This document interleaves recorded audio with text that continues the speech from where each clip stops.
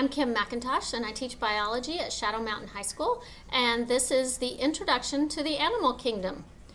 The animal kingdom is very diverse, but there are some specific characteristics of animals, and they are that animals are heterotrophic, so they have to consume other organisms for energy. So whether they consume plants or animals, they are consuming other organisms. They can't create their own energy.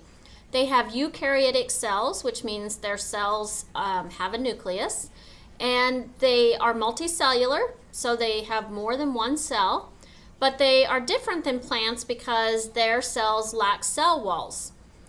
Now, 95% of the animals on Earth are invertebrates. That means they don't have a backbone, and only 5% are vertebrates. And we tend to think about the vertebrates first. So, if I say picture an animal in your mind, you're probably going to picture an animal with a backbone. But there are a lot of different animals. And so in these presentations, I'm going to be telling you about lots of different animal phyla, or lots of different groups of animals. But first, let's talk about how animals feed. So there's some vocabulary here, and the first way is herbivore. So an herbivore eats plants only, and then a carnivore eats animals. An omnivore eats plants and animals, so most humans are omnivores. A detritivore feeds on decaying organic matter. So a detritivore would be like a fungus. There's filter feeders. These are aquatic animals that just strain the food from the water. And then there's parasites, and these are animals that live in or on another organism. Animals have to do respiration, so they have to take in oxygen and give off carbon dioxide, and they do this by using lungs or gills or through their skin, or some of them might use a combination of these. Then they have to circulate that oxygen. So very, very small animals can rely on diffusion to circulate oxygen through their body. But once you see a larger animal, they have to have a circulatory system. So they might have to have a heart and blood vessels. They have to have some way to get that oxygen throughout the cells of their body. Excretion, animals have to get rid of waste products. The primary waste product of animals is ammonia, and so this is a liquid waste, and it's filtered by kidneys in larger animals, but all animals have to excrete waste. Animals have to respond to their environment, so not all animals have eyes or ears, but all animals will have some way to respond to sound or to light. And then movement. Most animals can move. Some animals don't move, but most animals, they do move, and they have muscles that work with a skeleton. So whether that skeleton is internal, like ours, or external, the muscles are attached to it, and that's what facilitates movement. And then animals have to reproduce, and most of them reproduce sexually, and that leads to genetic diversity. But there are some animals that reproduce asexually, and some animals that can do both.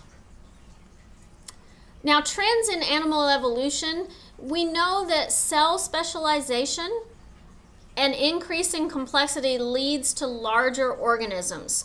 So if you have a very simple animal, it might have only a few cells, and they might not be specialized to a particular function.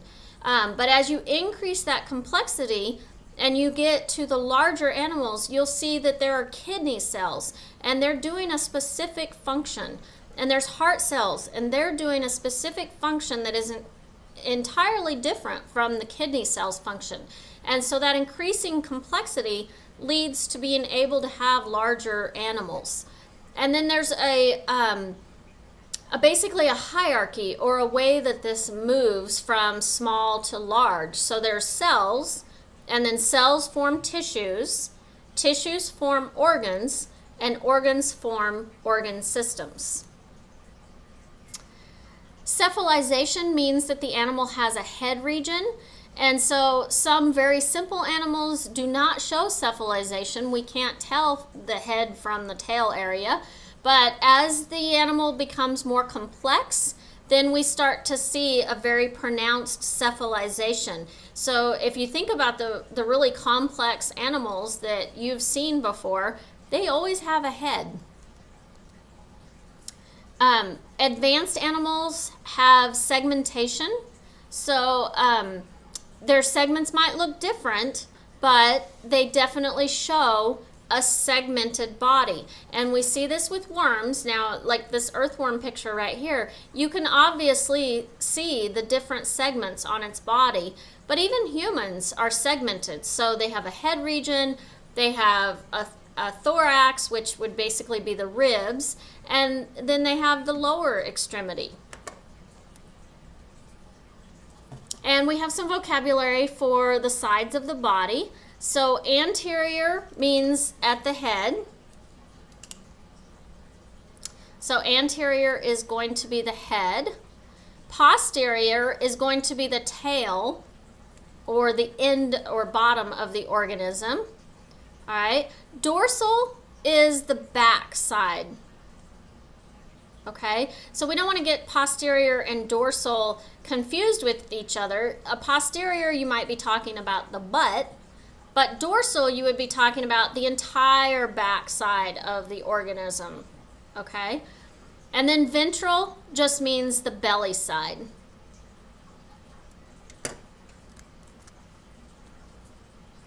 And we have some body plans that we look at with animals, and an animal can be asymmetrical, which means there's no pattern to it.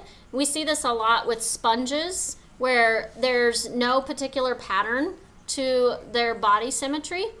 Then we have radial symmetry, and this is going to be something that is round or shaped like a wheel.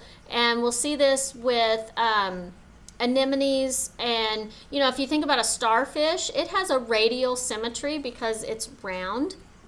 And then we have bilateral symmetry, and most of the animals that we would think of have bilateral symmetry, and that means that we can tell the right side from the left side. All right, so there are several different phyla in the animal kingdom, and we're going to talk about these in turn, but we start with the very simple and we move up through the complex. And as we talk about animals, your job is going to be thinking about what adaptations do they have that allow them to be more complex. And we're also going to be looking at these animals and comparing them to humans.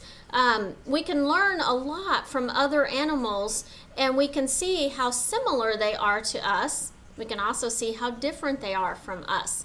So the first phyla that we'll start with is the sponges, the phylum Porifera. Then we'll move on to phylum Cnidaria, which is sea anemones and jellyfish and hydra. Then we will look at flatworms.